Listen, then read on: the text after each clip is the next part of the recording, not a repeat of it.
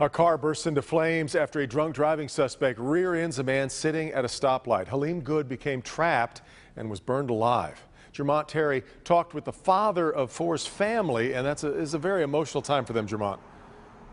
Very emotional time, Devin. Now, the investigation reveals that Good was sitting at a red light here when out of nowhere that suspected drunk driver came racing down 8 Mile, and she hit him from behind. Now, the impact was so forceful that it not only pushed him into the intersection, but the gas tank exploded, trapping the devoted father and husband. And now this family is asking why. Okay, man. That's gone. We ain't gonna never get back. Raw emotions for brothers mourning the loss of their father.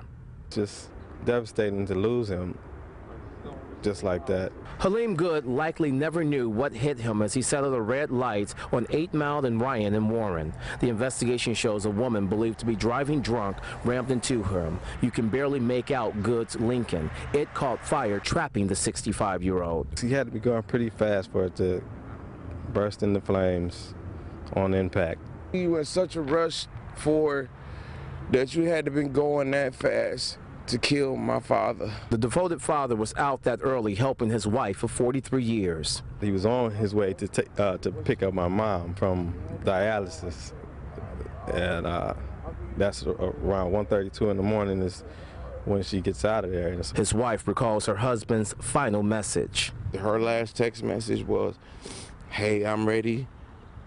And he said, "Okay, I'm on my way."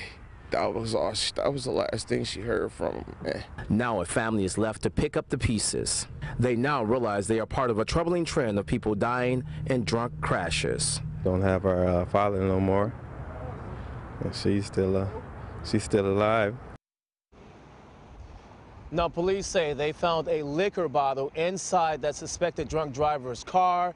Now, they say that she was coming from a bar heading to her third bar early this morning when she allegedly caused this crash. Reporting live tonight in Warren, Jermont Terry, Local 4. And Jermont, how did the driver come out of all this?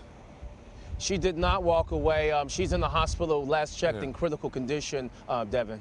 All right, Jermont Terry reporting for us live.